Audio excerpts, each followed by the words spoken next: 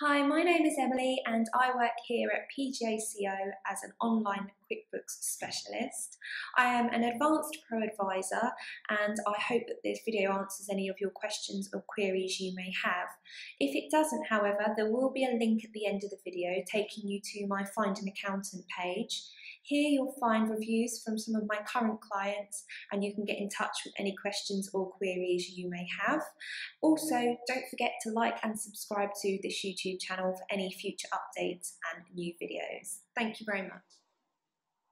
In this video, I am going to show you how to match customer deposits against invoices within your banking.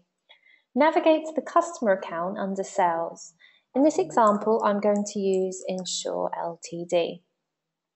Here you can see invoice 100 is overdue and it's for £340. We have now received payment into our bank account from Insure for this invoice and we need to match the payment to this invoice. What we need to do is go into the banking and look for the income received from Insure. Here we can see on the 30th of the 9th that we received the money in full.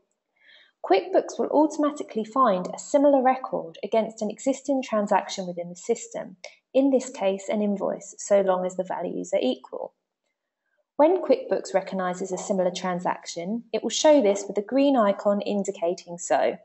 If there is more than one transaction that this could relate to, then it will simply display 3, 4 or so on similar transactions in which you have to select the correct one. In this example, there is only one transaction that could possibly match against this transaction in the bank.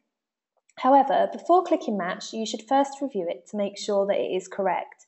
You can do this by clicking on it and it will indicate what QuickBooks is trying to match it against.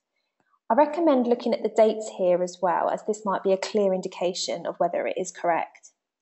If you are still unsure, you can click on Find Other Matching Transactions if you want to review further, and it will bring a list up of all open invoices.